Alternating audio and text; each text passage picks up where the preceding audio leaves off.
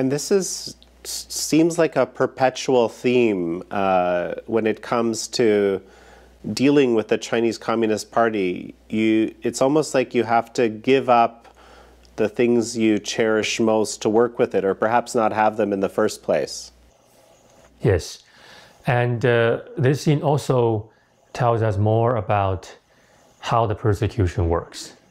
Because maybe for many people, they felt, oh, okay, the police will come, they will arrest practitioners, they will be tortured, which is bad enough. But that's not all of it.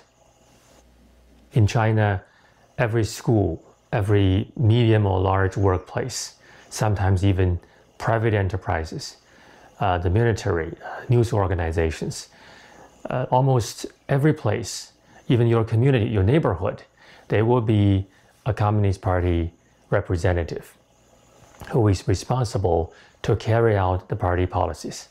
And sometimes this person ranks even higher than your general manager or your school principal. So the entire nation is mobilized in the crackdown against Falun Gong. For example, in this scene, if some university students are caught disseminating information about Falun Gong, then the party secretary may be demoted. She may be fired. And that's why you see husbands forced to divorce their wives. Children were kicked out of school because their parents are Falun Gong practitioners.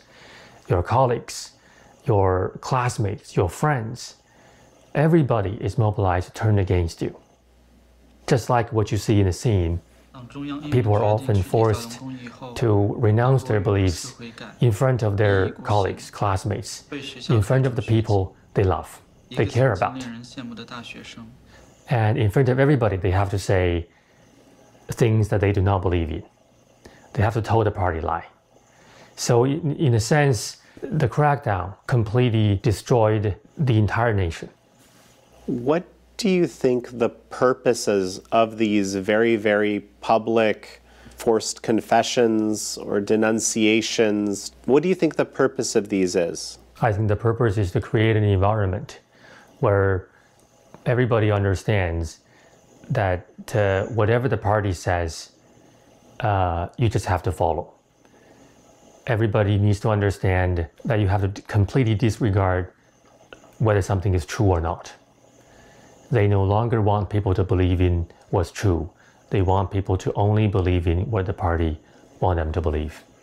You know, I'm thinking of this other character, the young woman who basically participates in hanging the banners as shown early in the film, gets arrested, tortured horrifically, and eventually gets out of prison.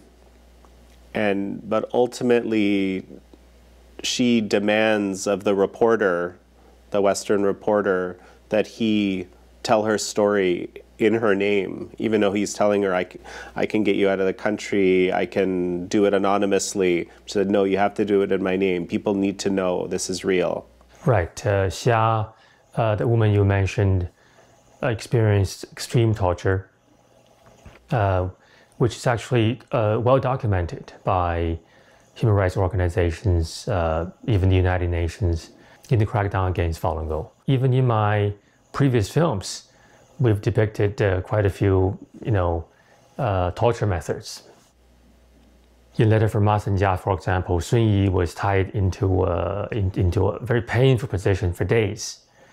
In The Bleeding Edge, we've seen practitioners' fingernails being pried out with bamboo shoots. In Unsilenced, for example, we have practitioners burned by irons, shocked by electric batons. So violence and propaganda, the two most effective weapons the CCP had.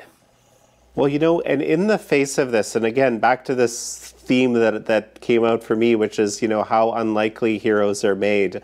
I mean, there's a lot of really innovative ways that in the face of, the complete control of the media by the regime, right, that these practitioners of Falun Gong figure out how they can actually get the word out about the reality that they face, and frankly, just the reality about Falun Gong in itself.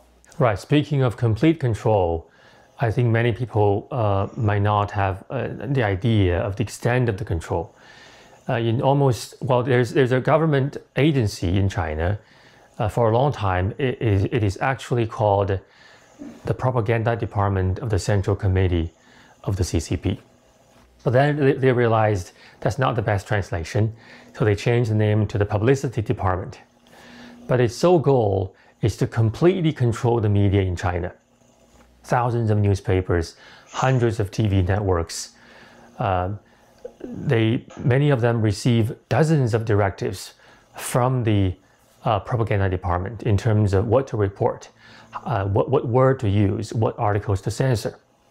Hundreds and thousands of internet police patrolling the Chinese social media space and the internet, which, by the way, is completely shielded off by the Great Firewall from the outside world. So you don't have access to YouTube, Google, Facebook, Twitter, not at all.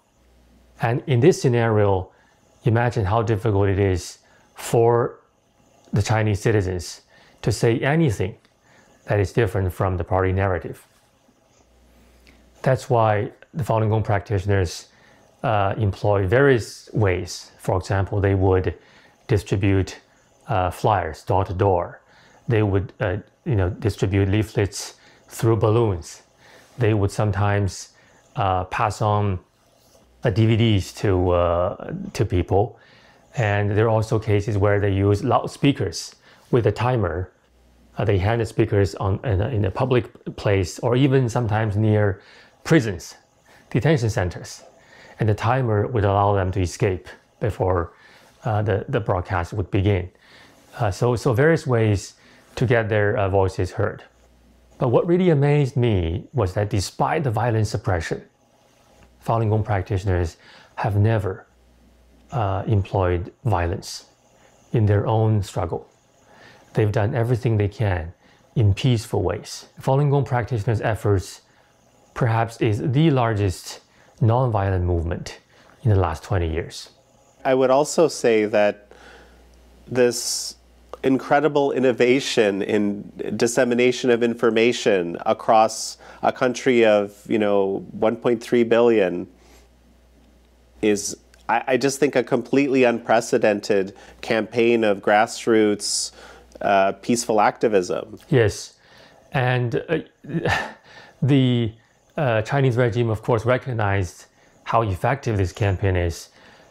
They've also taken the extreme measure. I'll give you two examples. One is across the supply stores where people can buy print paper. For a long time, they will have secret agents there trying to find out who is coming to buy paper, buy cartridges.